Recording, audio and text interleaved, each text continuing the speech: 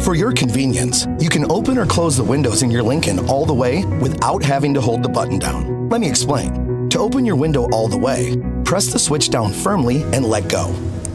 To open it just a little, press it lightly and let go when you want it to stop. To close your window all the way, firmly pull up on the switch and let go.